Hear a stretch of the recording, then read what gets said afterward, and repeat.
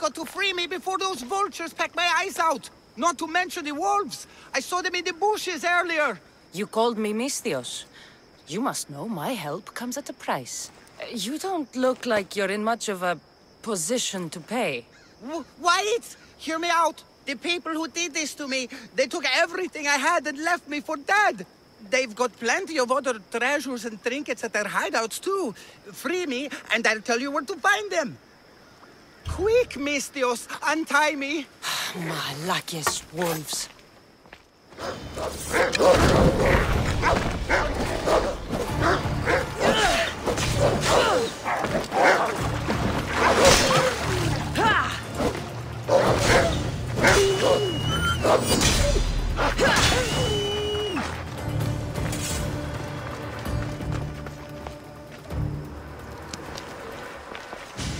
You saved me. Bless you. You're alive and free. Now, tell me about my reward. Those Malakis took my only prized possession, a family heirloom, an amulet handed down from my mother. They keep their spoils underwater in a cave just west of here. Which one of the thugs took your amulet? The leader, a burly man with a huge axe, wears it now. Take his head, and the amulet is yours to keep. Who left you like this?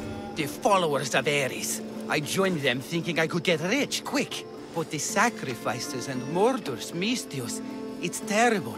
I tried to sneak away with some of their stuff. And got caught. You've got to kill them all, Misthios. They're crazy. You deserted the followers of Ares and expect to live? What's your plan? I assumed I'd become carrion. But wait, maybe... I don't like the sound of this. How about I work for you? I know how to fight. The followers of Ares gave me that much, at least. What do you say? I have no need for the likes of you. Go, Malaka! Or I'll take care of you like I did the wolves. Yes, right away.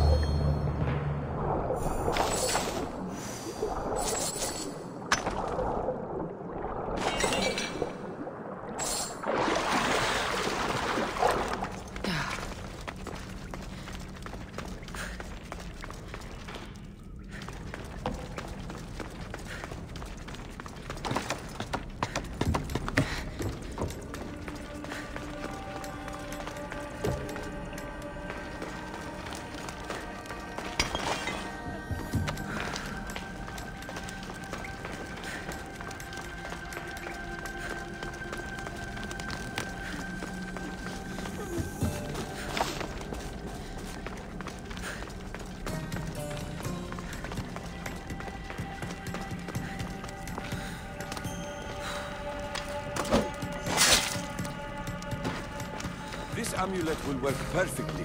My love will... This must be the amulet the naked man was going on about. Looks expensive.